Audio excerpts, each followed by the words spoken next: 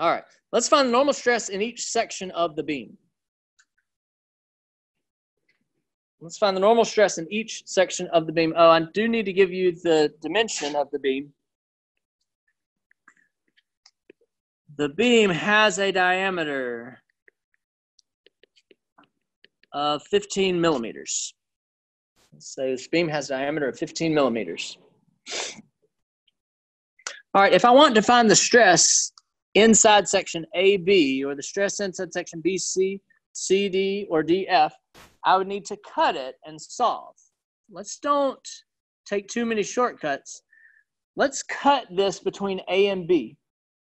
All right, so to find the stress inside section AB, let's cut it. Do you want to cut it and keep the right half, or cut it and keep the left half? Let's cut it and keep the right half. All right, so what is N? Can you see it? We could guess and sum the forces equal to 0, right? But N would be 10 kilonewtons compression. So negative 10, I'm going to change this to 10,000 newtons. Do you see that negative 10,000 newtons is the internal normal force inside section AB? All right, I'm going to divide that by pi by 4 diameter squared, right? This is a circular. Anytime you see a diameter, that tells you circular. So the area is a circle. It's the area of a circle, pi r squared, or pi by 4 diameter squared. Stress inside section AB is negative 56.59 MPa. Positives and negatives mean compression or tension.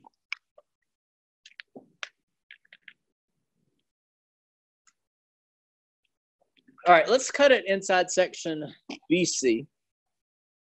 Now, when you do this, forget about cutting it before. Just redo the whole problem.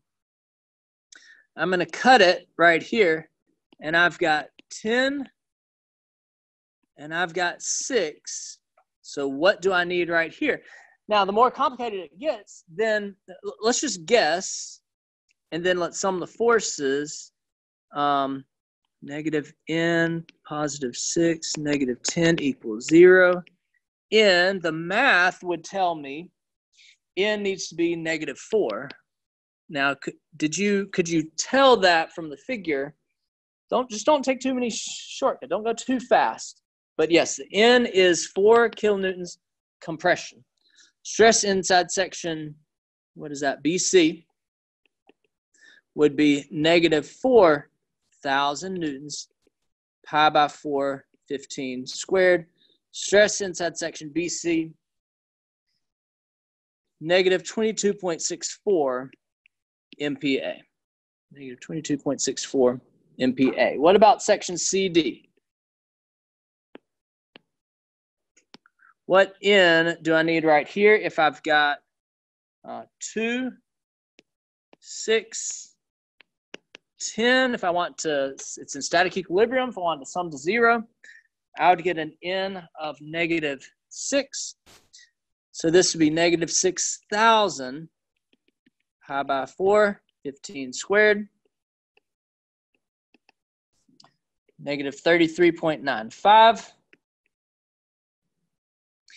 And then the stress, I didn't give you an extra page here. Now, let's just squeeze this in here.